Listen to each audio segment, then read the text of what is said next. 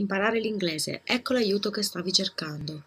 Hi, welcome to our new lesson. The topic of this lesson is the definite article, the.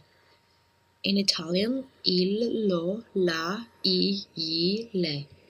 Example, the car, the cars. It is used both for singular and for plural nouns. The apple, the apples. The girl, the girls.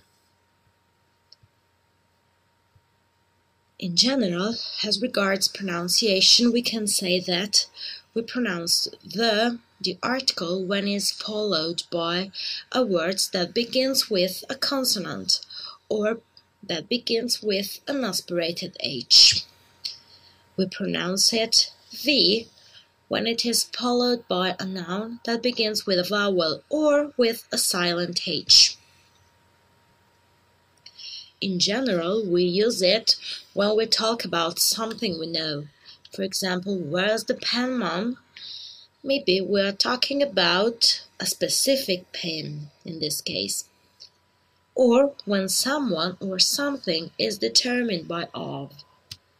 For example, the wool of this scarf is very soft.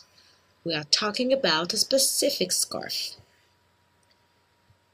And we use it when we talk about places, like for example the pub, the disco, the cinema, before words like country, mountains, and seaside.